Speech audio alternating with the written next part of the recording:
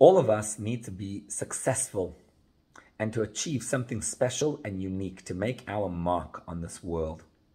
It's a calling that a human being has, to feel that he or she achieved something, that you made the money, that you got that family, that you got whatever you're looking for. And there comes a point in time when you get out of this comfortable, homey cocoon that you're in, and you go out and you face the world out there.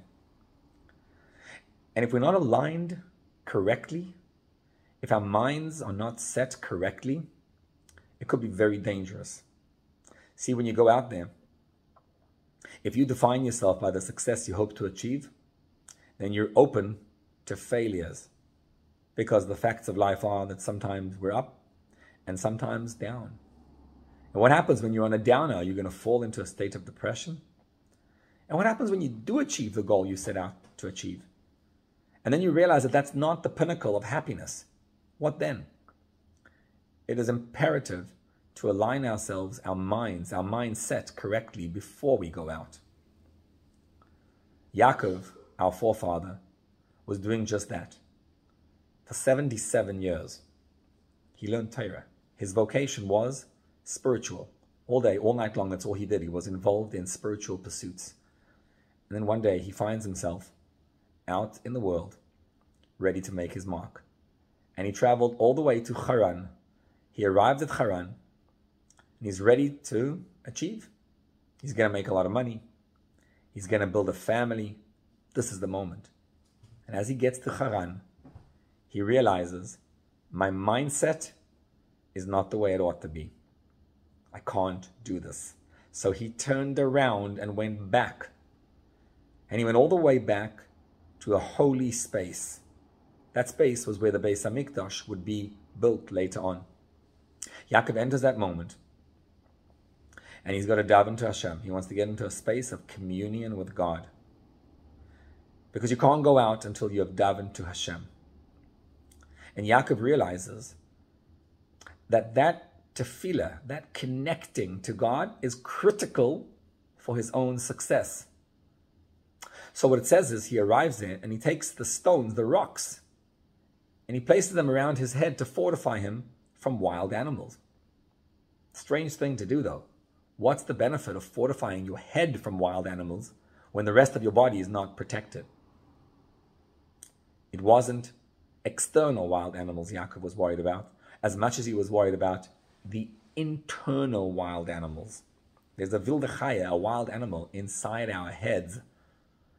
It drives you insane. It makes you feel you're never good, never happy, never satisfied.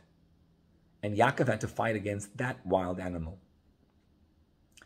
Hashem wants me to go out and do my work, but that my mindset should not be defined by the work.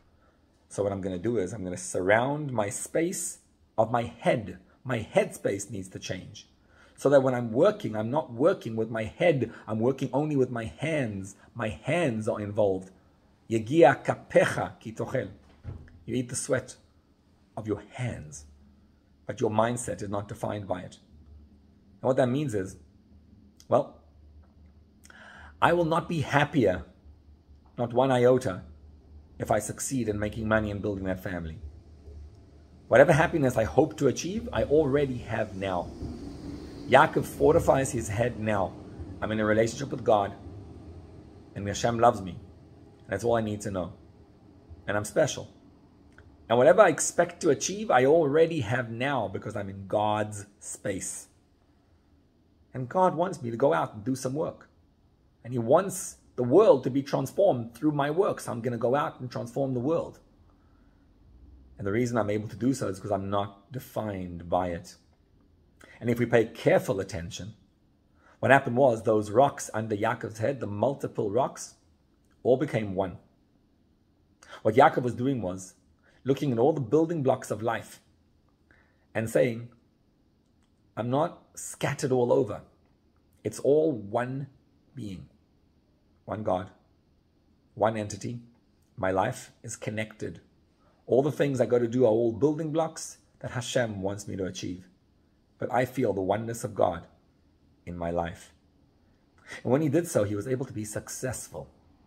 See, when you're needy and you face a client, you face a prospective shidduch, and when you're in a needy space, very, very challenging to succeed.